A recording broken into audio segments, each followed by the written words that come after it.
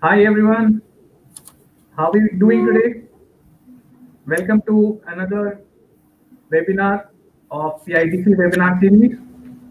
And the objective of this webinar series is to share knowledge, share information, and create awareness about topics not only related to dentistry, but also topics of social significance and social importance, and those topics affecting our society. And we have chosen this particular topic today, which is very relevant in terms of the COVID situation that the country is facing. And we have invited a very enthusiastic and a young speaker for today's talk. And before I pass the stage to Dr. Lahari to introduce the speaker, a few gentle reminders that number one is you can share your comments and your questions in the Facebook chat box, and we will read them and we'll try to address the questions as many as we can. And number two is we will be providing e-certificates to all the participants, and the only condition is that we will be requesting your feedback on the webinar. We will be sharing a Google form link in the chat box, Facebook chat box, and you can click on that, fill up that feedback form, and then we can issue you e-certificate for your attendance. So without any delay, just a short introduction for today's topic. It's on mental issues, and mental issues is termed as a silent killer because those who are the victim are not aware themselves if they are the victims, and that is why it silently eats away your health in terms of mental health. And therefore it is very important for us to address this issue. And you must have realized that even in the pandemic there have been a lot of issues of domestic violence that is directly related to the mental health. So with this interesting topic, I request Dr. Lari to please introduce our speaker. Dr. Lari. Yes, a very good morning, Dr. Fawaz. We have with us here today Dr. ARVINDER SINGH HS, and it's my pleasure to introduce him. He is a very dynamic speaker with many accolades to his credit. After his MBBS from AIMS University, he had gone on to pursue MSc Health Research from Royal College of Surgeons, Ireland, and also is an occupational health doctor as well as a diploma holder in football medicine. He is currently working at the Clinical Research Center, Hospital SUNGAI BULOH, and is simultaneously pursuing his PhD in epidemiology and statistics at the National University of Malaysia, UKM. It is my pleasure, Dr. ARVINDER. The stage is yours. Hi, good morning, everyone. Thank you, Dr. Lahiri. Thank you, Dr. Appreciate the invitation by Penang International Dental College. And I will be sharing a topic which I feel is rather important. So a lot of people say, hey, you got a master's in health research, occupational health, diploma in football medicine, shockwave certificate. What the hell are you talking about mental health? Well, my PhD actually revolves around mental health, especially in adolescents and teenagers, especially from the athlete group. And as I was going along with this, I realized how important mental health actually is, and also how it has affected us, not only now, maybe in the past, but definitely in the future. So I have made it a point to make people aware, especially our fellow professionals of doctors. When I say doctors here, I'm talking about medical doctors, I'm talking about dentists. And, actually this talk is for everyone, because mental health affects anyone, anytime. Anyone, anytime. So the outline of my presentation is actually very simple. I have a timeline for the past, present, and future. Now, unfortunately, I try to look for the tweet which I sent out in March 2020, but Twitter only keeps tweets until June because I think I tweeted a bit too much, which also is another reminder to me. So basically, in March 2020, I mentioned that the issue now we are having is COVID-19. For the past, the present is going to be COVID-19 and the new norms, And in the future, we will deal with COVID-19 with a new strain and also dengue. Of course, many people thought that I was not accurate in saying about dengue. Why was it is he having a mental disorder by talking about dengue during the COVID-19 situation? But I actually told them that because of the amount of staying at home and the amount of disposables we are using, disposable, everything has gone disposable because of our current COVID-19 and the fear of it, that rubbish will actually build up. And because there was actually very little rubbish collection during this particular COVID-19 period, we found that rubbish will go up and dengue will definitely occur. And now we are seeing that pandemic. So based on that of the past, present, and future, my outline for today is basically the past. We know what is about depression, and that is where my talk will basically be facing on. Of course, we will talk about a little bit about anxiety, but most of it would be on depression because that is the biggest problem now we are facing globally. And what is the current depression by the COVID-19 situation in Malaysia and maybe in the world? And in the future, due to measures of the present because of COVID-19 and our norms which have changed, and also because of the higher usage of online activities. You see, half a year ago or this time last year, I would probably be in front of all of y'all speaking to y'all live in physical presence. But now it's all gone online because we know that this is probably what our new norm will be. And with that, mental health will actually take an effect based on our new norms, which I will touch a little later on. So basically, what do we know? I don't like to go all medical on y'all. I'm going to give y'all simple definitions. It's I think understandable by almost anyone. So it's basically mental health is a state of well-being in which every individual realizes his or her own potential. I think this is very, very important. So her own potential, because that also affects the treatment. We can cope with the normal stresses of life, can work productively and fruitfully, but we are also able to make a contribution to our own community. Now, how does all of this affect our health status in a whole, or in a whole? How does it affect health per se? Well, WHO has actually put a definition that health is a state of a complete physical, mental, and social well-being, and not merely the absence of disease. Doesn't mean that if you have a disease, you are not healthy. No, it is a complete physical, mental, and social well-being. So even a person with a disease under well control can still be termed healthy as long as they are physically, mentally, and their social well-being status are in good shape.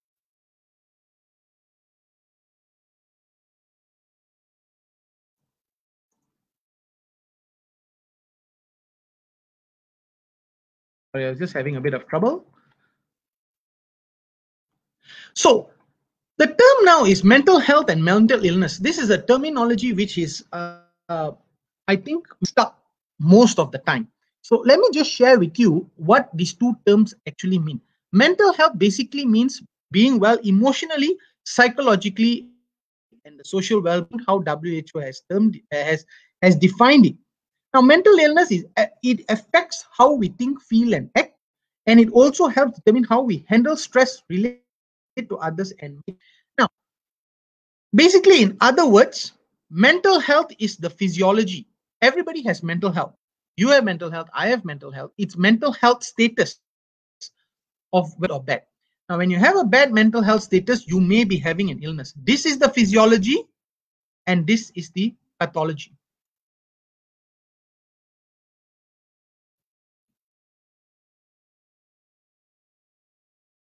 Excuse me.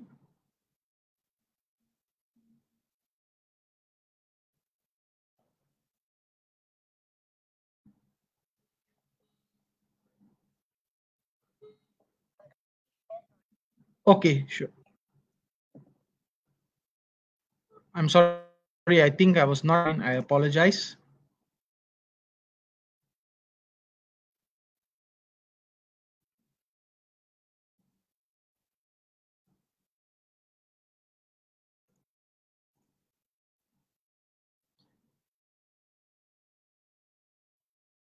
All right. I apologize for that.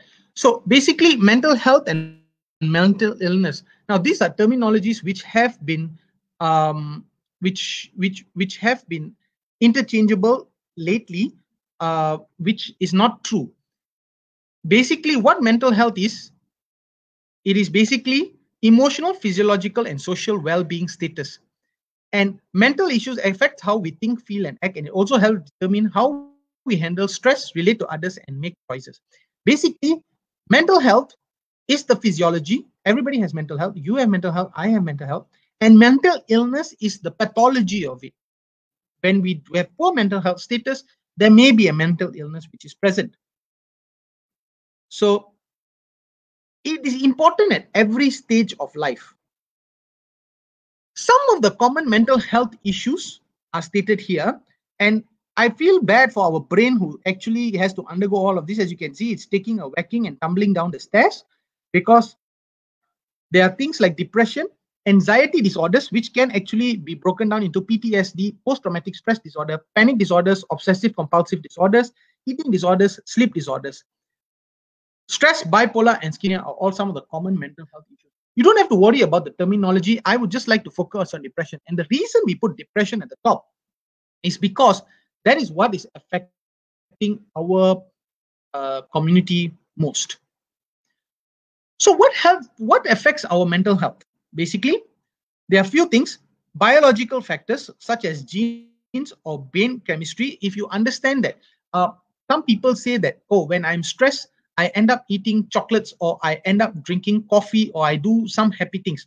This is because it actually creates, it produces endorphins or even serotonin that actually help with your happiness. So when these are not done, or when you don't make yourself happy, or when a person is depressed, or even having other mental health disorders, the brain chemistry goes wrong. But basically for depression, we are talking about endorphins and also serotonin. Now, just a quick thing: why does the mother actually bond better with the child than the father?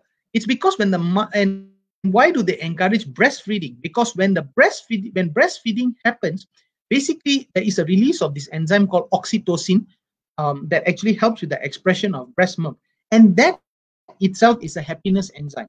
So for those mothers who they notice that those mothers who do not breastfeed much, they end up with some amount of depression because the oxytocin release or postpartum depression happens because of poor oxytocin release.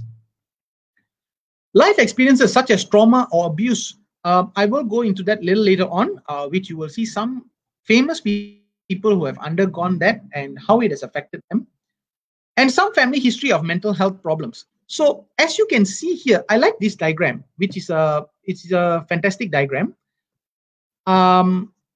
It actually shows the risk factors for suicide, but I think it can be applied to many other mental health issues other than previous suicide attempts.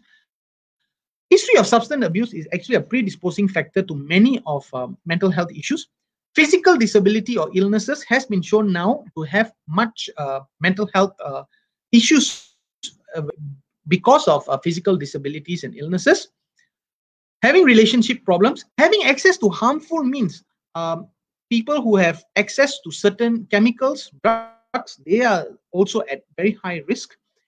And of course, when you have a friend or a family member who you have lost due to death or even suicide, now they are also susceptible to any mental health disorders or mental illnesses.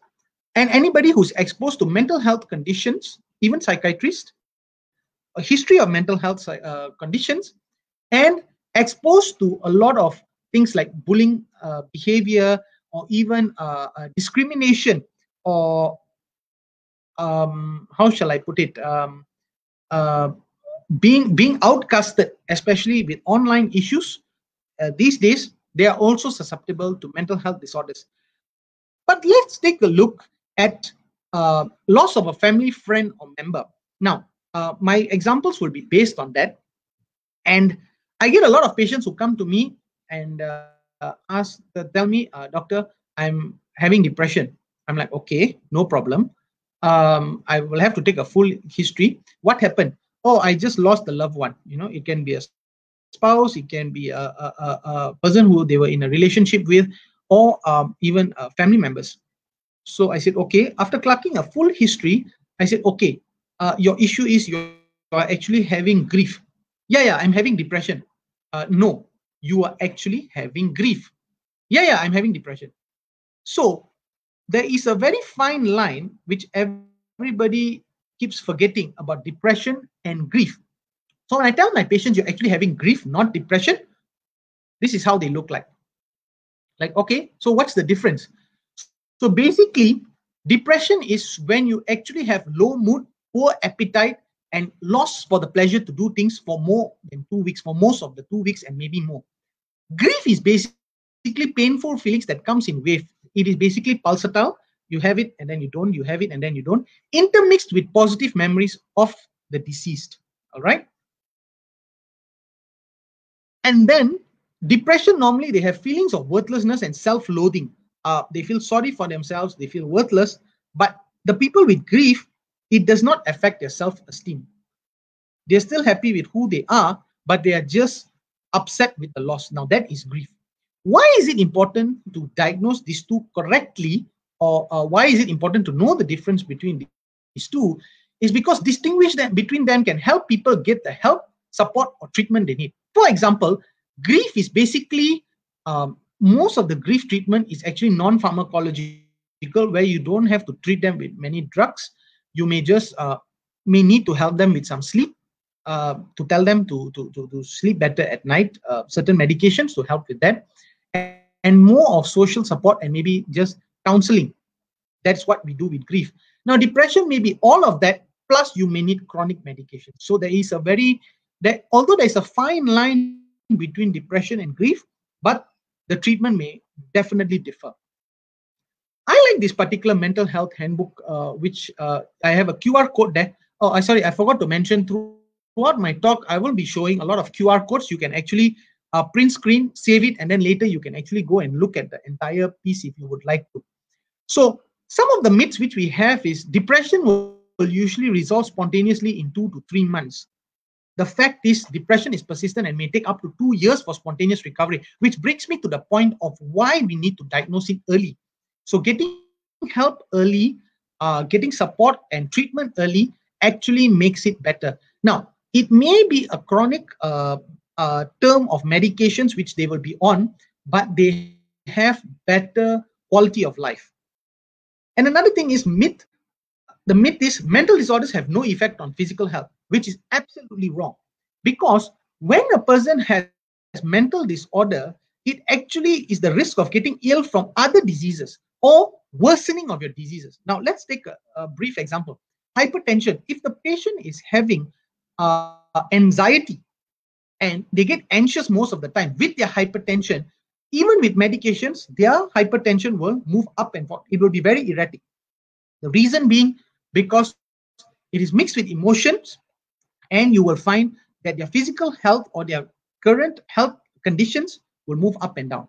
Diabetes, for example, when a person is upset, they have the fight or flight syndrome, which will cause cortisol release, and that itself will increase their will increase the rate of hyperglycemia, or hyperglycemia will become more common in them. Their sugars will go out of control, especially becoming higher, even though they're on medications.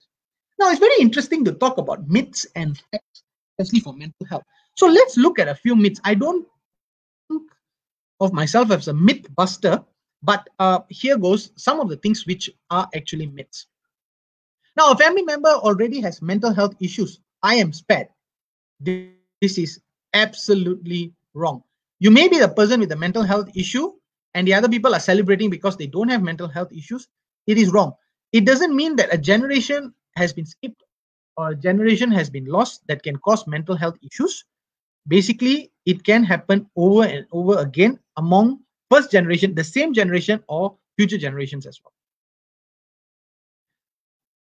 This is also something very common. Shaman on the wall, who is the fairest of them all? Most of the time, people with mental health disorders feel like there is a paranormal, it is a paranormal incident, especially where you have schizophrenia, bipolar disorders, where they start acting like different people at different times, or schizophrenia where they actually start talking to people, especially those people who may be dead or alive. So they said, oh, this must be a doing of a spiritual doing. But actually, if you look at the movie A Beautiful Mind, which was acted by Russell Crowe, he actually witnessed a person who was non-existent. He could touch, feel, hear them, but at the same time, they were not existent. So think about it. If a person starts looking and seeing someone who is dead, for example, it does not mean that they have been possessed or they are actually having paranormal issues. It may be that they are just having a mental disorder or mental illness. But most commonly, people think that doctors and other professionals do not sustain mental health issues. Well, I'm here to tell you that these are myths. All of them are myths. And we will go into detail with them. So basically, who are the people who are affected? So it's quite simple. Change for Cause is actually one organization which deals with mental health. And you can see, mental health affects everyone, no matter the age. 1 in 5 adults experience a mental health issue, and 1 in 10 youths experience depression. Now, our world mental health statistics have shown that WHO has actually reported that 10 to 20% of adults and children have experienced mental health issues. What is even more worrying, especially now, our country, the issues in our country, is that 50% of mental health begins by the age of 14. Imagine a teenager at the age of 14, 50% of them who have mental health issues report that they had symptoms by the age of 14. At the age of 14. 75% by mid-20s, the people with mental health issues, 75% already have symptoms by their mid-20s. And what is even more worrying is 300 million people in the world suffer from depression. And unfortunately and sadly, 800,000 of them end up with suicide. What is even more worrying? The 15 to 29-year-old age groups, the second leading cause of death is actually depression and suicide, actually suicide from depression, which is very, very worrying. So now you're wondering, I still haven't answered your question. Is it everyone? As you can see, this person here, I don't know how many of y'all will know her, is Britney Spears. And she herself has undergone depression in the past. But let me share with you some people over here. Now, we have many celebrities and a politician over here. Can you tell me who does not have a mental health issue? Okay, I will go through one by one. This is Elton John, who is a famous singer.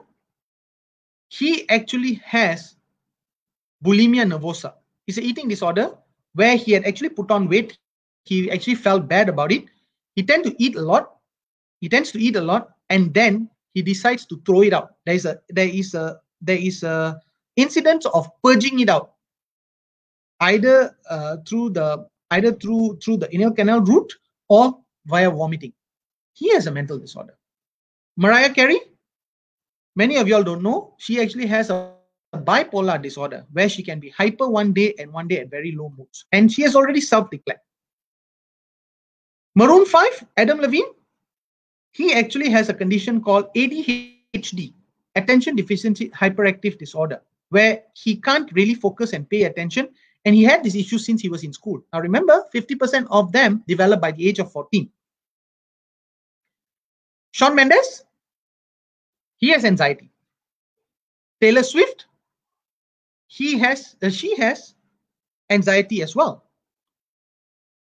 Remember this guy from Titanic or Inception or Wolf of Wall Street? Leonardo DiCaprio? Well, he has obsessive compulsive disorder. Very interesting. I read about him. He actually has to move in and out of doorways or walkways, and when he walks on the sidewalk in public, he has to jump on puddle stains or chewing gum stains, which are left on the ground for some reason or another. Hey, good-looking guy, still with a mental health disorder. It can affect anyone. David Beckham. Now, everybody will be saying, hey, David Beckham is an athlete. How can he have any mental health disorders? Trust me, he also has obsessive compulsive disorder. When he goes into a hotel room, he must take all the magazines, arrange them accordingly. Some people say, or he has also declared once or twice, alphabetically, and keep them in the drawer. Amazing, right? Lady Gaga, well, it's actually a sad story. She actually has post-traumatic stress disorder with depression. Reason being, she was molested and raped as a child, and that has affected her till now. So as you can see, some of her songs may actually sound violent, and that is perhaps because of her PTSD. You guys know this guy? Ryan Reynolds, who acted as Deadpool. Blackpool is the football team. Deadpool. Do you remember him? He has an anxiety disorder, especially when they were shooting Deadpool. He actually found out that he had anxiety disorder, that he could not sleep for certain days. So in fact, they actually felt that some of his acting was actually very, very good because it caused some amount of neurotic symptoms within him, which was actually quite sad when I read about it. Melanie C, one of the Spice Girls, also has an anxiety disorder.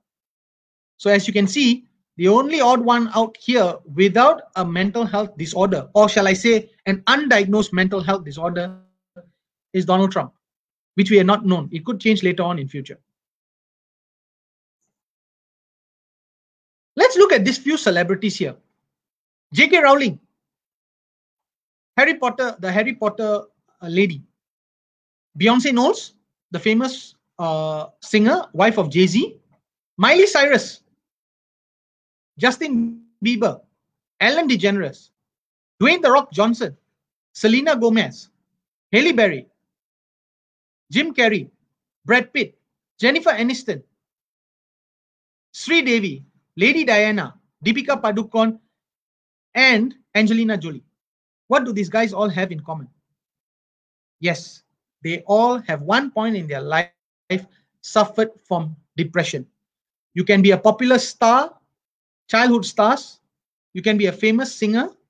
You can be a famous actor, actress. You can be a famous comedian, famous actor, famous singer, famous actors, royalty. No disrespect to anyone, but even royalty, famous actors, or a very fit athlete. Depression can affect anyone. What about the mental health issues in Malaysia? Well, everybody is telling, okay, you have talked about a lot about foreigners. What about Malaysians? Well, let me give you some data from Malaysia, especially from our National Health and Morbidity Survey 2019. 2.3% of adults in Malaysia have been known to have depression from the NHMS 2019. This is worrying. And remember how I told you that 50% of those people with depression or with mental health issues already have shown symptoms by the age of 14. Now, this is a hidden epidemic in Malaysia. 7.9% of children aged 5 to 15 already have mental health problems. Now, this is in 2019. 42.9% of them have poor interaction with their peers. 15.9% have conduct problems or conduction problems. They can't conduct themselves well. 8.3% of them had emotional problems, and 2.3% of them had hyperactivity disorders like Adam Levine, concentration disorders. Looking at our increasing expectancy of life in Malaysia, we have mental health issues, which is 10.7% in 1996, and it has grown to 29.2% in 2015. It is an ever-growing problem. I won't say that it's a growing problem. Maybe it is becoming, it's become such a situation where we are much more aware of it. People are getting help, so that is why we are detecting it more. But with our, as I was saying earlier, with our increasing expectancy of life in Malaysia, which is 70 odd now for male and female, which is about 75, 74 for males and females, we currently see 2.4% already with lifetime depression. That means they have depression for their lifespan. And the current depression, people who are having current depression in this 2019 survey was 1.8%. Now, with the increasing expectancy of life, this 1.8% may shift over here to lifetime depression. So we have to be prepared, and we have to recognize that mental health issues is going to be a thing of the future.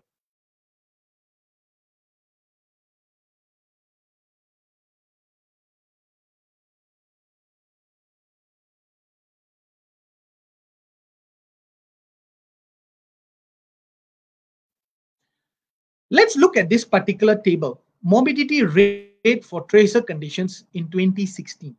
All right, this was the table which I got in 2016.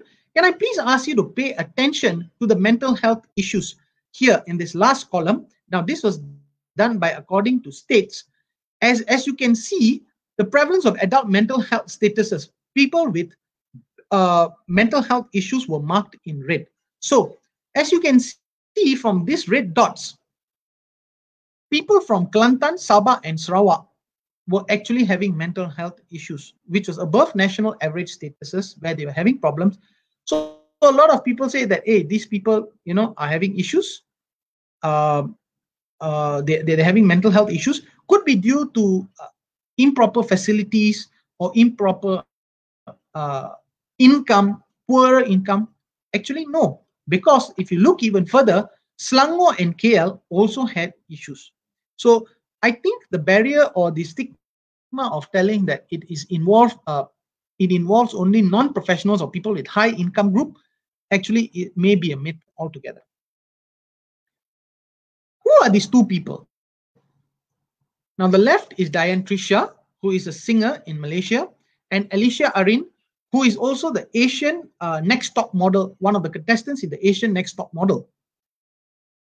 What are the similarities between these two people? Both have publicly declared that there are mental health issues which they had to fight. Diane has also sung songs about depression and mental health issues. And Alicia Arin has actually come out and mentioned that she had anxiety and depression before in the past.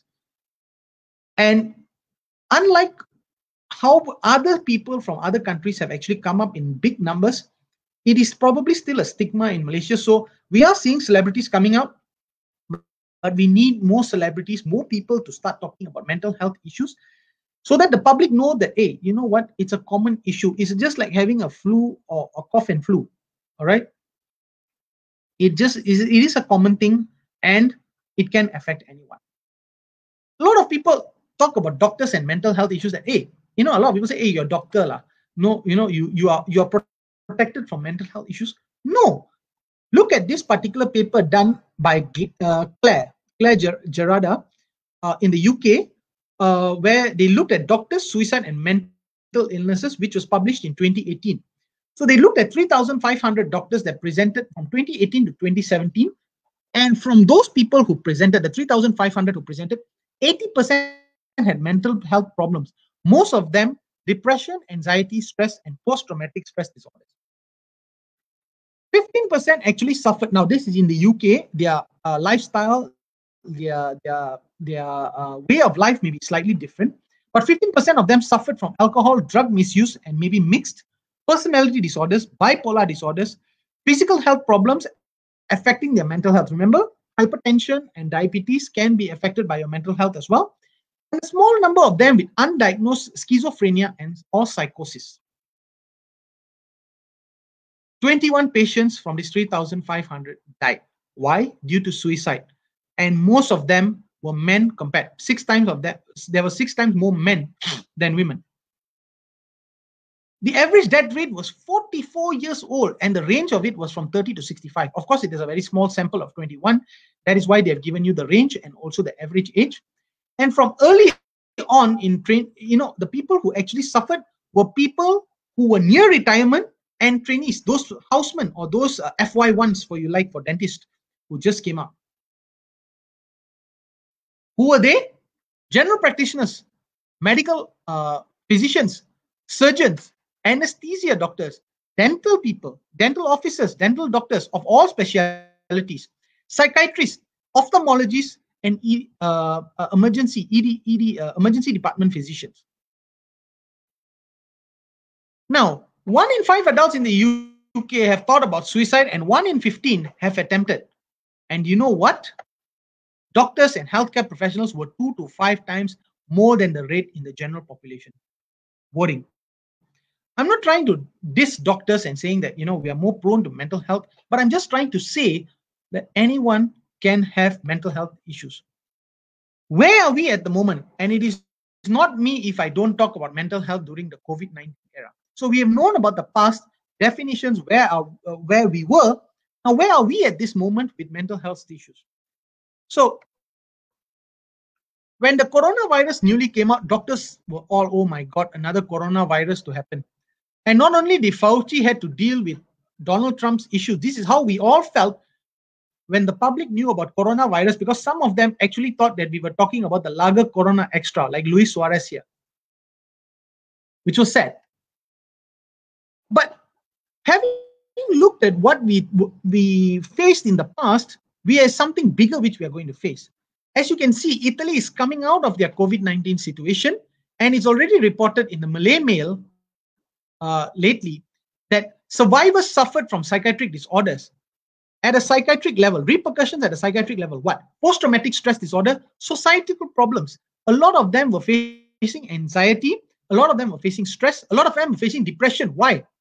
Because of their isolations, they were stigmatized. That person is having COVID. If you notice just now, when I talked about all the celebrities, I had a small column at the side with all the disorders, but I never actually labeled ADHD to this person. I mean, where I put the words on that particular photo, because I feel that is stigmatization.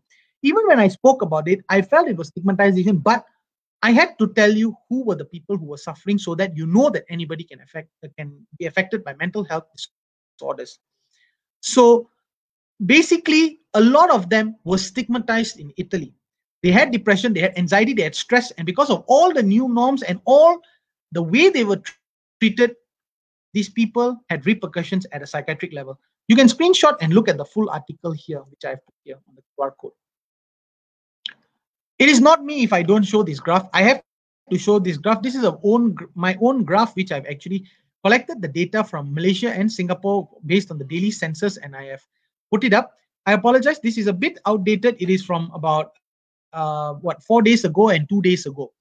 So as you can see, our infectivity rate of all the active cases in Malaysia had peaked during the MCO, and now it has gone down. Now, the moment we reach social function of more than 250, it has gone up. Now, what does this have to do, the infectivity rate have to do with our current situation of mental health? I believe personally that this line which is going up here and here, these are COVID-19 patients. I believe that the mental health issues surpasses this line in this manner for both Malaysia and Singapore. Because remember, those people who have COVID are those people who have COVID have been diagnosed to have COVID. They have, as you have seen from the previous slide, mental health issues. Now, other people, those who do not have COVID, are also facing mental health issues, anxiety, stress, worried whether they are going to get. Why? Number of cases in Malaysia is 9,063. Of course, it has gone up over the last few days. Number of tests in Malaysia has, we can't exceed what Singapore has done, but the number of active cases keep going up, and our infectivity is 1 to 1.38. In other words, every one person infects another 1.38 people, or in other words, 10 people infect 14. That is why our numbers are going up. And Singapore, one person infects 1.35, or 10 people infects 14 people as well. But with this infection rate that keeps going up, the anxiety levels keep going up. Now, even with the addition of dengue and chikungunya, which we are facing, that has even gone up, because everybody is now having anxiety up to certain levels. I've been getting patients who come in, who can't sleep, who can't think about anything else, have early form of depression, early form of stress, anxiety, some amount of obsessive compulsiveness also because of this current situation. And the next target, who I think which will happen very soon, will be in Perlis. If you look at this over the last couple of days, Perlis has seen a rise in cases. As you can see, a small state actually has infectious numbers that go up quite fast because the area of residence is actually smaller. The way I have done this is I have removed all the land covered in forest, only the resided areas and the population. And I have not been wrong about Perlis, Negeri Sembilan, and Malacca and Singapore. Why? The reason being is these people stay very close and they get COVID-19. Now, with the rise of number in cases, I also foresee that the number in the psychiatric people with mental health issues or psychiatric issues in these states will go up. Now, when I say that, I'm not only talking about new cases, I'm also talking about existing patients who may have worsening of their symptoms. I have been talking about this since May. I've already written to the press a couple of times, and this is one of it. Mental health. Get help before it's too late, because knowing that the number of COVID cases were going up and how I was seeing at a personal level, the number of mental health issues that were going up, I actually put out a letter to the press asking them to please, asking general public to please look after their mental health. And COVID-19 has a profound mental health fallout. How do we know? We actually already studied in the US, and this was somewhere in April, and we know that the COVID-19 pandemic has caused people to have depression, anxiety, stress, and most importantly is what we are seeing right now is a higher increase of substance abuse. People lost their jobs, people lost income, so they had more of depression, anxiety, and stress.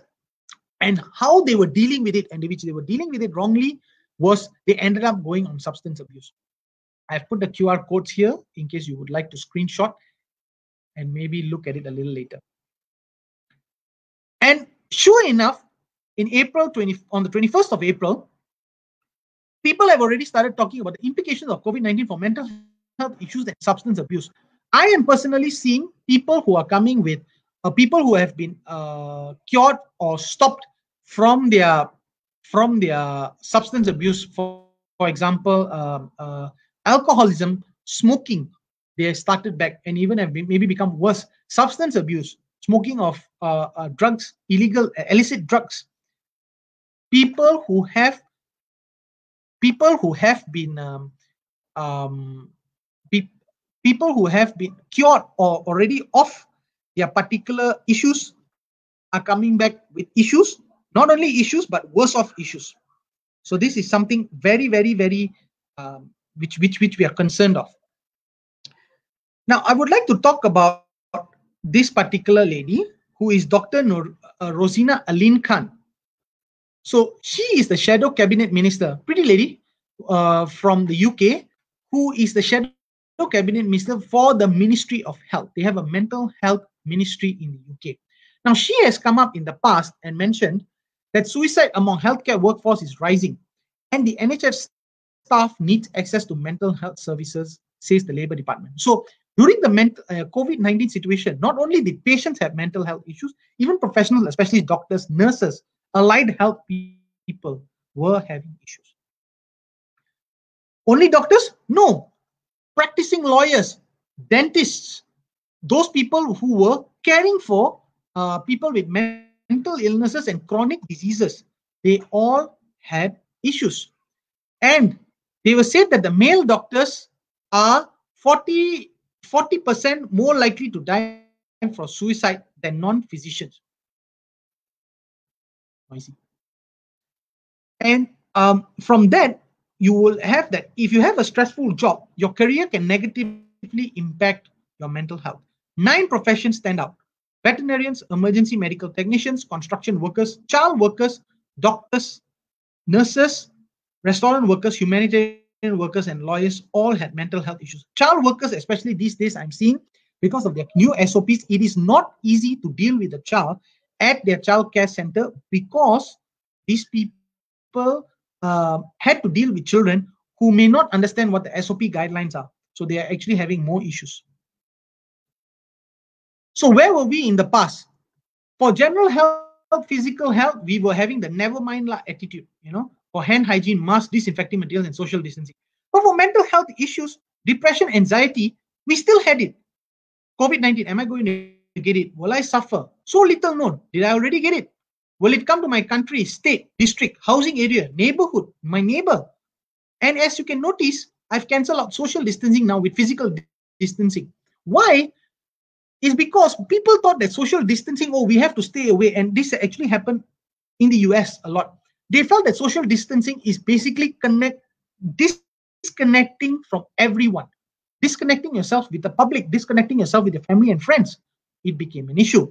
So they thought that they should re-term it as physical distancing, where you have to keep 1 meter apart. Why? Because people had mental health issues. They were becoming anxious. They were becoming obsessive, having obsession and compulsion disorders. So now where are we? We are at, oh my God, this is serious. Maybe I should comply. Depression again has kicked in. Staying at home, infected with COVID-19. Is our loved one infected? How am I going to get supplies, especially for those states which have gone back into lockdown? Fear of being infected. Fear of already being infected. Substance abuse. As you know, even our, I think there was our YouTube sensation lately of this Indian couple, Sunghae and Pavitra. There was also a report of substance abuse, which actually led to a lot of unwanted publicity on their part. So where will we be in future? Again, we are having mental health disorders of how will the new norm affect us? Supplies, meeting people again, masking, children, parents, grandparents. Will there be transmission, especially when children go back to school? The fear of being infected, fear of already being infected. Have I had it? Will we go into a lockdown again, which some states have seen? And will I have a mental disorder because of this? All of this is actually affecting our mental health subconsciously. General physical health, yes, we have contact dermatitis, use of scrubs. Why? Because of certain people. I always say it is better to scrub more than not, but some people have a reoccurrence of their obsessive compulsive disorders. Now we know that surgical masking is compulsory. Please do not use N95. I would like to take this opportunity to tell people not to use N95. Leave that for our medical health professionals. We don't want to look like mortal combatants. So again, can we buy disinfectants 1 meter or 2? These are all the things that are affecting our physical health, but little do we know that is actually affecting our mental health as well. So what can we do? What can the community do?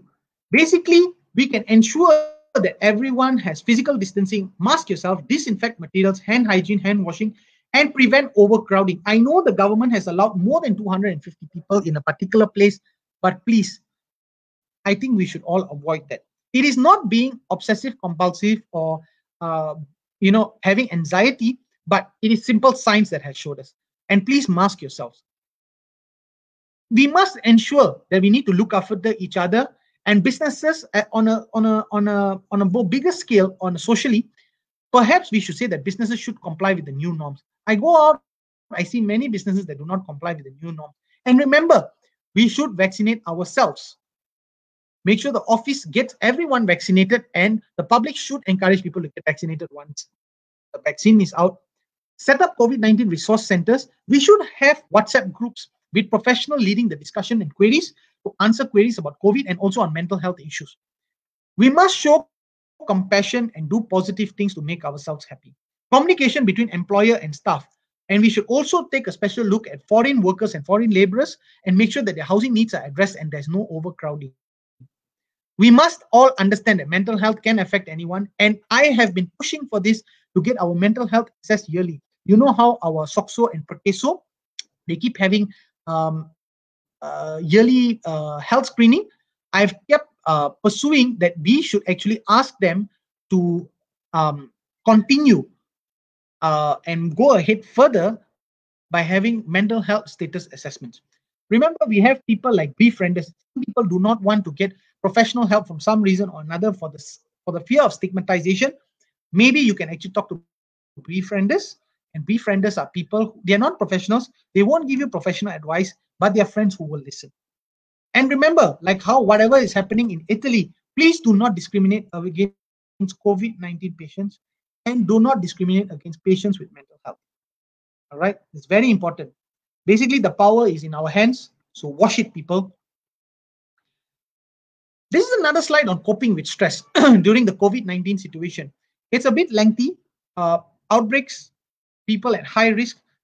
You can perhaps screenshot and look at this entire list on how to cope with stress during the COVID-19 situation. So yeah, that was in the present. Now, where is the future? Where are we on this future? If you had noticed during our lockdown in in fact, in those people with lockdown, how are they connected with the rest of the world is because of the internet. You and I are connecting right now because of the internet. But that also has repercussions.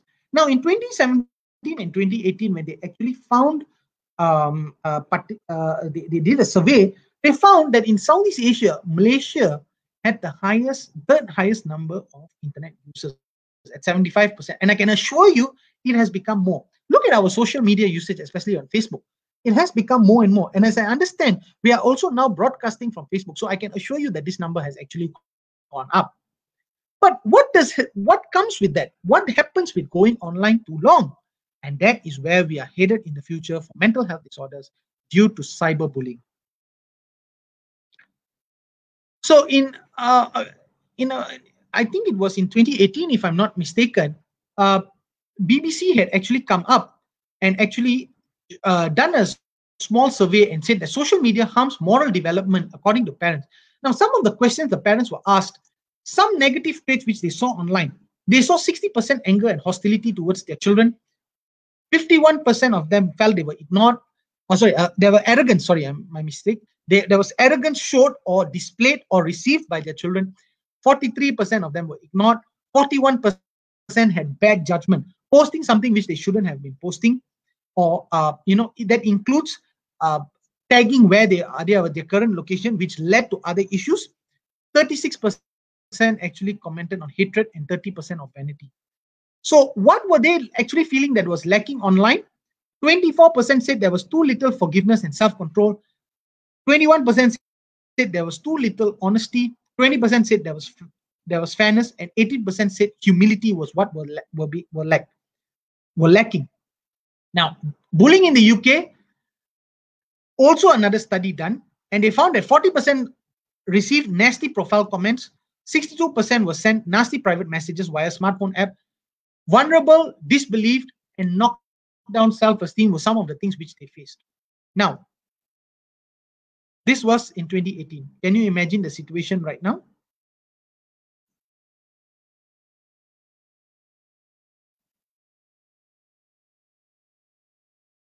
What are the type of cyberbullying and how does it affect people mentally? Impersonation. I can show you see a lot of fake news, fake accounts, harassment, calling people names, especially children online. Sometimes I feel very bad because some of them, when they just post something, you find that many people come there and attack them, even certain politicians. Trickery. As you can know, the number of people who are, con these days, cyber scams going up. That's also a form of cyberbullying. Social exclusion. They disregard their comments. They disregard them. They are isolated online, not physically, but online they are isolated. Cyber stalking. As long as they post, they come and they flame them. They just wait for them to post something, and they go ahead and speak or type or ridicule them, which is actually quite rather a very serious situation. Looking at this particular slide, as you can see, these are cyberbullying statistics, and these are the percentage of parents that felt that their children were cyberbullied. And as you can see, Malaysia fell number 6 on the list with 23%. Now, this is in 2018. I can assure you that the stats has changed and perhaps we have gone up. As you can see, Japan is rather low, even with good internet access. Why? It is because of culture. So it is important that parents speak to their children and talk to them about cyberbullying, not only how to deal with cyberbullies, but also not to be a cyberbully. I always believe there's two sides to the coin. So with all this COVID virus and with cyberbullying, how do I assess and what do I do? Well, I always believe that one can actually always look at the depression, anxiety, and stress scale, the DAS-21, where there is an English version and BM version. It is a scale which you can complete in about 15 minutes, and it's rather simple questions. It does not require you to type anything. It is just a selection, and at the end, you actually get a result whether you are facing depression, anxiety, and stress separately. Depression, anxiety, and stress. And I always suggest, and this is what I'm actually advocating to the Ministry of Human Resource and even companies, to actually do this assessment yearly for their particular staff, because it is a good screening tool. And if there are signs of depression, anxiety, and stress, I always recommend them to actually get professional help, to seek professional help for a proper assessment. You may not be having depression, anxiety, and stress, but at least you get a proper assessment done.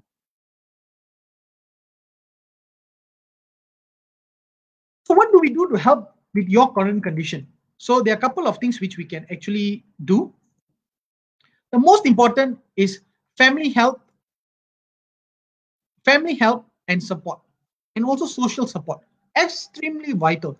When I say family and social support, a lot of people think that is only their family members. Hey, what if I don't have supportive family members? Hey, what if I don't have siblings or people who I can talk to? No, social support is there.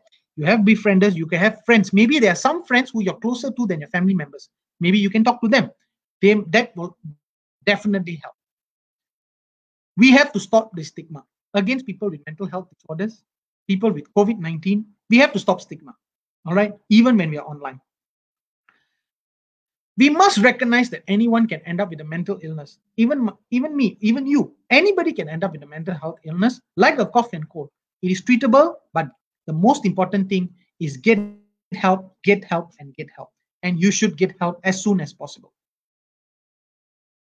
So, okay, if you have a mental disorder, or okay, if let's say you don't have a mental disorder, mental illness, so what do I do? How do I move from here? Well, like a famous person said, can I advise you something? The most important thing is to learn to value yourself. Remember, I was always told, you can't scold a fish for not being able to climb a tree. You mustn't scold a fish for not being able to climb a tree. A fish was meant to swim in the sea or swim in water. And likewise, you can't scold a monkey for not being able to swim, because the monkey is due to climb trees. We all have our own journeys. So learn to value yourself. Remember, everybody was made for a purpose. So find that purpose, value it yourself. God is very fair in that aspect. Take care of your physical health. Remember, your mental health affects your physical health, and your physical health affects your mental health. Let me give you an example. I noticed that a lot of patients who are diabetics, who have to be started on insulin, go through some amount of depression. They feel that their condition is very bad, or in such an advanced state that medications can't help them. So it is a high index of suspicion that we need to help them, especially with their physical health. For example, I understand a lot of dental students, especially when you have a third molar extraction. We have done research where we found that patients who come with third molar extraction, because of the pain that they face, were already undergoing some amount of depression. What can we do? So we actually found finally that preemptive analgesia reduces their pain post-operatively, and they had lower incidence of pain and lower incidences of depression. Something very important to think about. But most importantly, get regular health checkups. Make sure that you love your heart, eat right, exercise well, all important. Get good social support and family support. You may not have family support or social support, but at least have good friends who you can trust, talk to, let out your problems. And remember, it is not all about giving, it's also about receiving. Maybe they may have a problem, always be there for them as well. A lot of them decide to go into support groups where they sit and they talk about their issues. Especially, I find it very good for addiction problems, because a person may be addicted. For example, I have patients who are addicted to smoking or addicted to coffee. Not everybody is addicted to coffee. Maybe smoking, yeah, there may be more people, but addicted to coffee, you may have it may be a smaller number of group of people. So talking to another person with the same problem actually helps. Now that also falls under social support. Relax your mind. Learn how to do things which makes you happy. Well, for me, working is a sort of relaxation for me. Don't ask me why. That's my problem. Doing epidemiology statistics, that makes me happy. That relax your mind. For you, it may be reading a book, watching TV, sports, doing nothing. That's also relaxing your mind. Listening to music or sleeping. That's fine. But as long as you know the things that can help you relax your mind, that is most important. Do voluntary work. Helping others, helping others actually helps with your mental health as well. Knowing that you're doing something for humanity and mankind, that also helps. It has an effect on endorphins and serotonin release, which makes you happier. Please do not indulge in substance abuse. I'm talking about alcohol, intravenous drug use, illicit social drugs, smoking, and even marijuana. There is no proof about medical marijuana at the moment. Please do not indulge yourself saying that you're treating yourself, and always get help if you're having any sort of substance abuse. Remember, substance abuse starts small and later it grows bigger into a problem, and it will definitely affect your mental health. Learn how to deal with stress. Push stress aside, and that comes with relaxing your mind. Learn how to deal with stress. Learn what causes your stress. And I always say the best is avoidance of stress or management of stress. Sometimes you can't avoid it. Like if you go to work and you get a lot of work, that's stressful. You can't be saying, "Oh, I'm not going to work," which happens quite a bit. A lot of people come for medical sick leave because they can't deal with the stress. That's not the way. You'll have to learn how to handle the stress.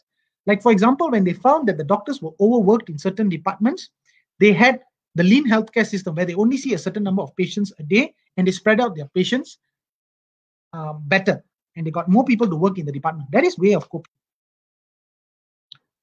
Be realistic with your goals. Sometimes even I am guilty of doing this. I want to do so many things in a day. It's Sunday. I'm going to give a talk. I'm going to end up doing my work. I'm going to do this. I'm going to do that. At the end of the day, I only do maybe 50% of it. It's good to set goals, but I think you should set realistic goals. Sometimes you just have to say, this is the best I can do these days. I remember many years ago listening to a senior doctor telling me a story when he said that, in those days, there were people, surgeons who would like to do 10, 15 cases a day, as many as they can. But there were very senior doctors, very senior surgeons who only wanted to do 5 to 6 a day because they knew that their best work can only come from it. So I think being realistic with their goals is important. It may be a problem where key performance index or KPIs are concerned, but that again comes with managing your stress well. Monetary, break the monotony. Every day, go to work, come back, sleep, wake up, go to work, come back, sleep, wake up. That's monotony. Doing the same thing every day. Break the monotony. Sometimes maybe, decide to do something after work, rest, relax your mind, break the monotony. Monotonicity actually causes mental health issues. But the most important thing, my friends, is to know that you are having and recognize an issue, get help. Remember, there are many senior people around, there are many friends, families, there are people like befrienders around. There are people like me who I get a lot of messages on Twitter, especially during the lockdown period, where people had mental health issues or they felt they had mental health issues. They needed to talk to a professional. Many of them had messaged me. I've spoken to them, referred them to colleagues, and God willing and thankfully, they are much better now. But learn to recognize that the thing with treatment is not only to get help early, is to recognize that you have a problem. The moment you recognize you have a problem, the next thing will be to seek treatment. Once you break these two biggest barriers, which is unfortunately the start of the condition to your, the start of where you want to get better, these are the two biggest hurdles you will face, and then you will feel better later on. These are the two biggest hurdles you must overcome. So I have a list of my friends in Befrienders. This is a list. You can even contact them on Skype. You may want to screenshot this particular slide. And even if you need to talk to them, you can actually talk to them, WhatsApp to them, speak to them. They won't give you medical advice, but they may refer you to people with medical knowledge or medical abilities, professional help. At least there's someone you can speak to.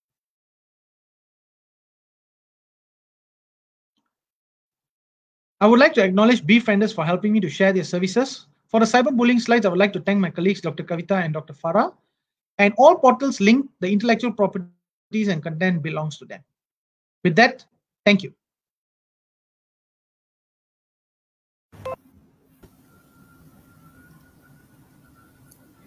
Thank you so much, Dr. Oh, Arvinder. that was a long talk. I'm so sorry. No, I mean, it was a very, very interesting and informative talk. And I must say, you have really shown us some impressive statistics and some really lots of information there.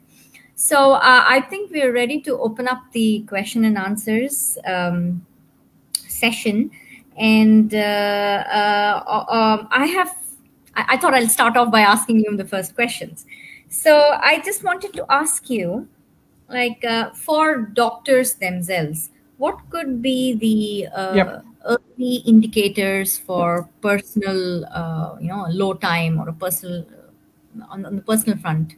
What could be the early indicators that they're actually heading to depression? Yeah. So the most important thing is normally, from what I see, the early indicators doesn't come from oneself; it's from someone who is observing. But this has become a problem because people mask themselves very well. Not only is a face mask now it's even more difficult because you have a face mask on top. But people mask their emotions. I think the most important thing is I have friends, doctors. Some of the issues which they faced was, unfortunately, was to stop smoking.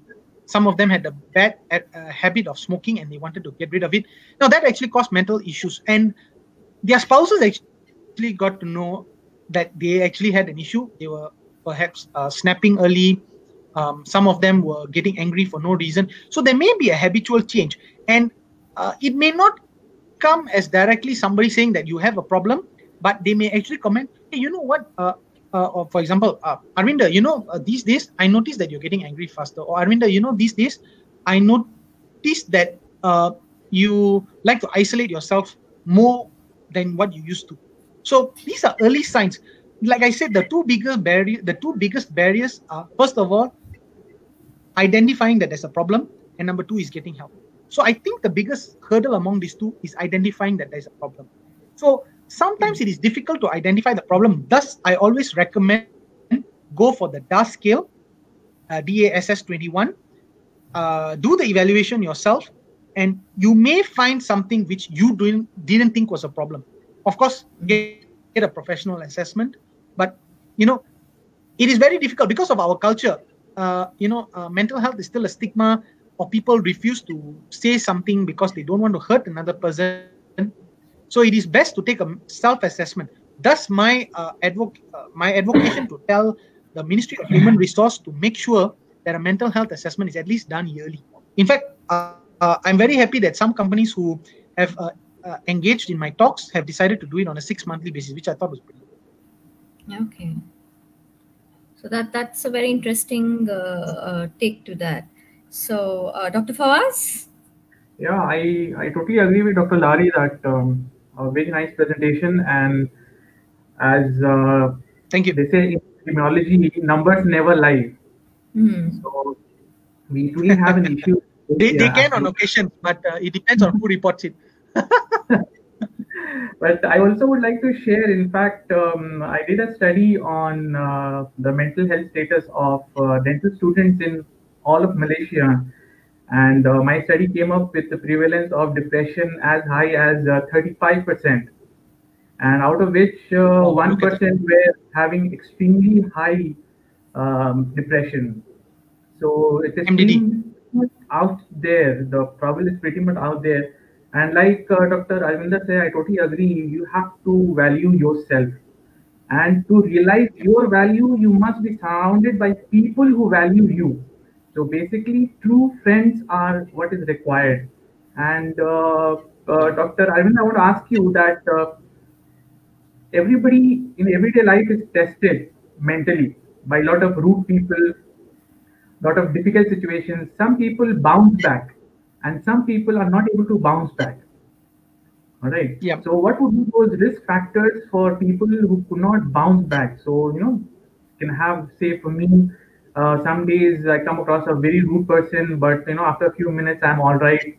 But sometimes some people cannot come back to normal and they linger on. So what would be your advice to that situation, or maybe that risk factors of people who cannot bounce back to normality after they are mentally tested or challenged by something? Thank you for the question, Dr. Fawaz. Actually, the most important thing is to get help. So I always believe that people who can't bounce back, there may be a hindrance to that. Why can't they bounce back? Is happening occasionally. It has become more frequent these days. For example, taking that problem where people are more rude to them. They can't get a lot done over that day. And because of their current condition, this dominoes effect over the next day. The work builds up, more people come and shout at them, which is something very common, which I see daily. And the most important thing is, like I said, is number one, to identify that there is a problem, get help. And also, I think that how does a person bounce back is like what you said. You love yourself, make sure and know that everybody is have their own purpose.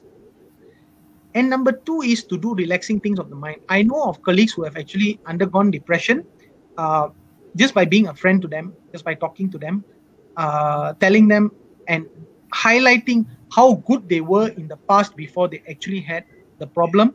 I feel that's actually a very good thing, because the moment I always that is why I always tell people to keep record of their work. If you follow my Twitter, if you follow my LinkedIn, I post a lot of things regularly, especially something which I've done on an academic or professional basis. I put it there. And sometimes when I feel sad, I just go and look, hey, you know what? Wow, not bad. I've done a lot of things actually in the past. Now, your own personal record, people may not be there to share with you. They may not know what you have done, but you have your own personal record. And then you go and say, oh, not bad. I've actually done quite a bit. In your case where people are rude to you, I always tell my hospital staff or healthcare professional staff, always keep these thank you notes which patients give to you. It may not be much to you.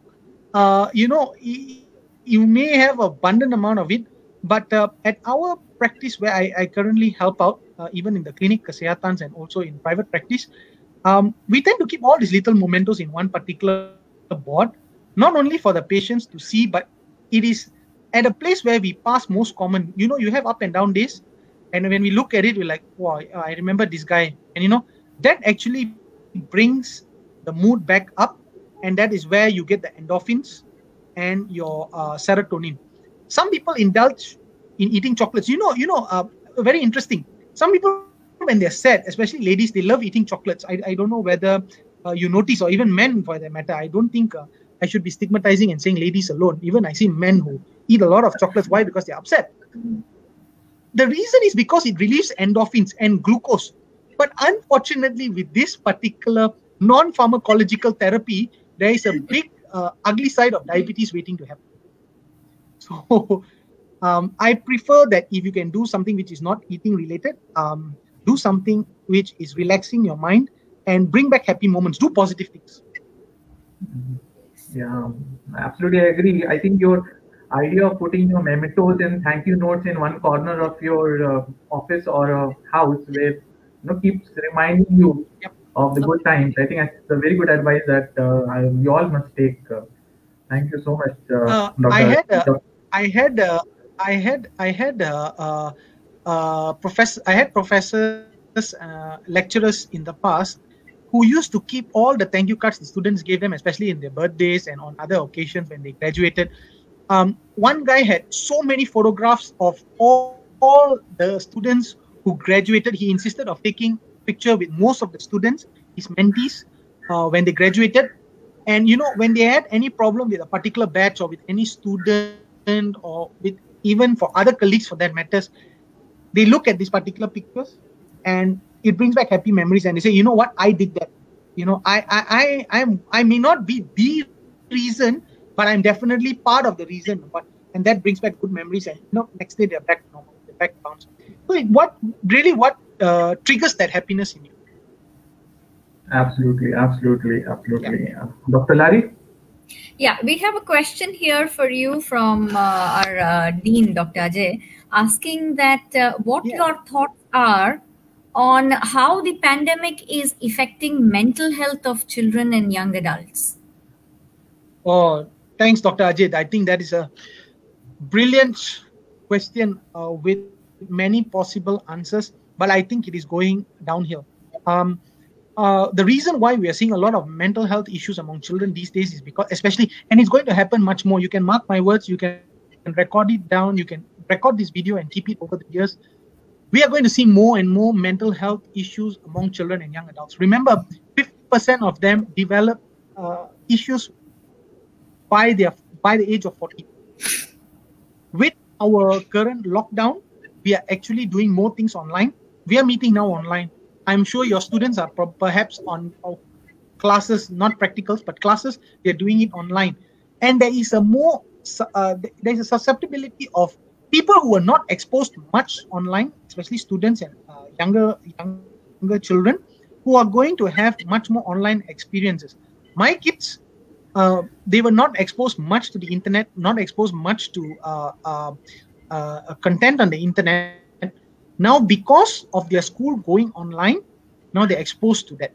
So with that, slowly, you will find that social media will become an issue, that these people are indulged more on social media.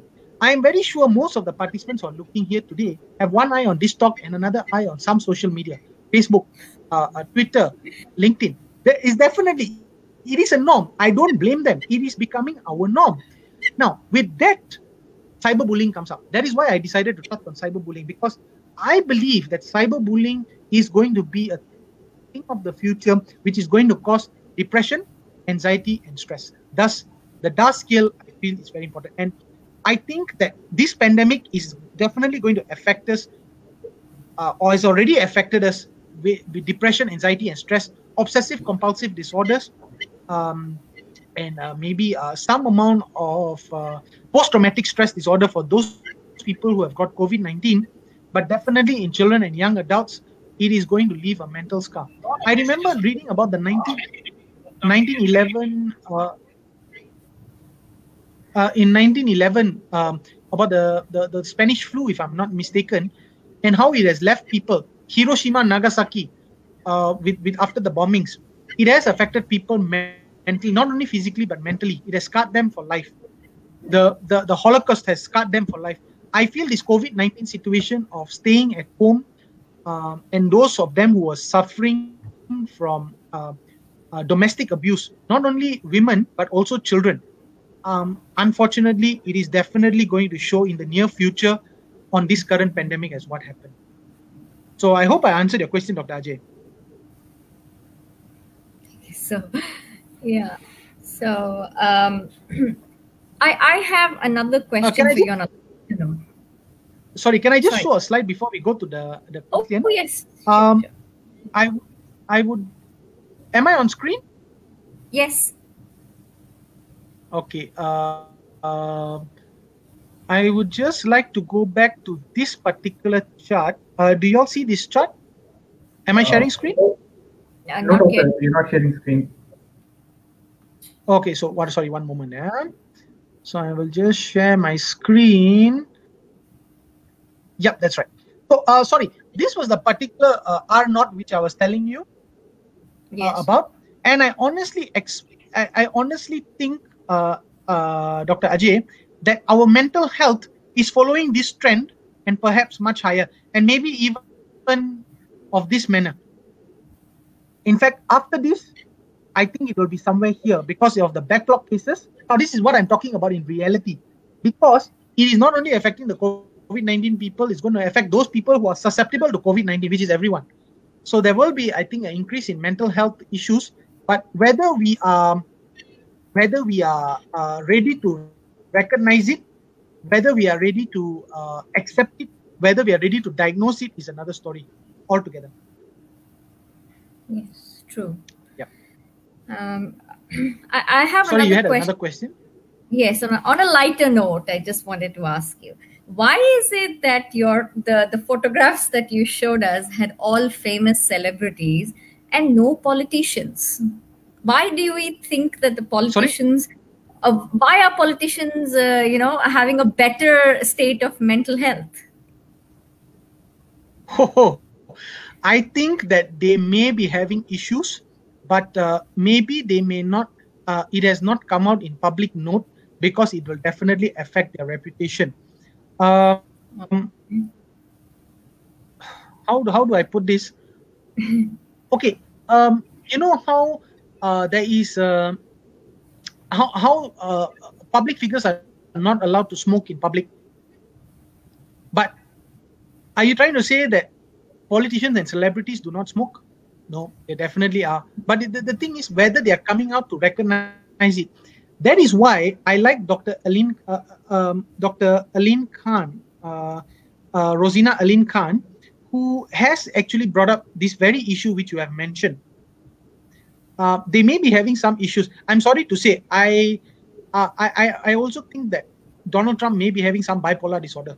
Honestly, from the way he acts, the way he does his decisions, and his sheer ability to disregard for face masking until he was forced to wear a face mask. I don't know whether you know the story. He actually went into a mask factory for the day, and everything was sterile. He refused to wear a mask, and they had to discard every single face mask which was produced that day because he refused to wear a face mask into that facility. And they had to throw everything away. So can you imagine the PPEs for the day was actually gone? So I honestly feel that there are many people out there who, and these people may fall under the undiagnosed or silently diagnosed. They may be getting treatment, and I hope they're honestly getting treatment. But I think it affects everyone. Unfortunately, at this moment, we don't have many celebrities who have come out. I think there was one Cuban or Colombian prime minister or president who has come up and said that they had in the past. Football, we have seen slowly, we are seeing players who are coming out and saying that they have mental disorders. I think it needs that one person to come up and say that they had an issue, and slowly it will take lead. Others will definitely follow suit. Yes, you're right about that. So we have one more question from a viewer here, Ms. Vivian Verghese, asking, how do we identify depressed individuals around us? Oh, very good question. Like I said, everybody not only wears a face mask, they wear a mask on top of their face mask these days, and very sad people appear very happy. I would like to put out the best example, Jim Carrey. I never knew that he actually had that bad depression. I knew he had depressive disorders. You know, Russell Peters, he's also dealt with depression, unfortunately, but I think his was more of relationship disorder, relationship issues, and also because of hypothyroidism. But to be very frank, it is actually quite difficult. It is a high index of suspicion. In fact, when I am at clinic, I get a lot of patients who come with me with chronic pain. They just come. Today is a headache. Tomorrow is a shoulder pain. Day after tomorrow is a back pain. Next day is a foot pain. But actually, when you sit and ask them, they're actually having depressive disorder, and you will not believe how many patients I have detected with domestic abuse because of. They come with all sorts of pains, issues, not because of anything, but simply because they had these particular pains, maybe due to trauma or not due to trauma, but it was more of a mental health issue. So it's a high index suspicion of level. It is easier if you know that person, but some of the things which is textbook, suddenly developing low mood. They all the while they're very hyped, they're happy people. Suddenly they are at low moods. They refuse to eat.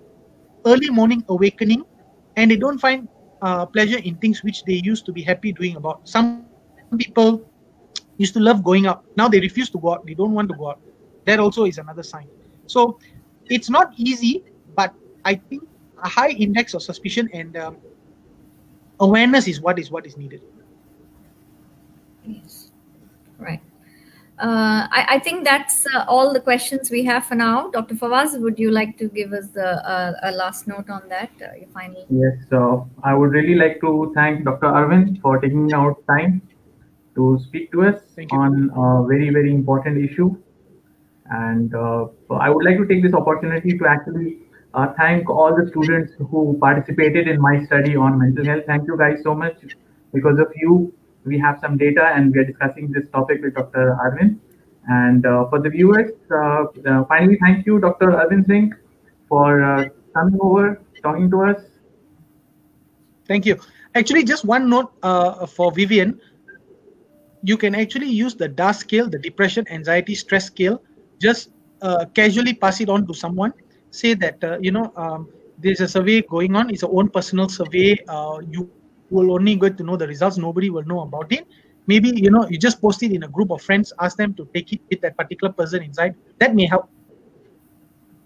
Yeah. We will try and share those links on our page also. We will try and share those links here on our page.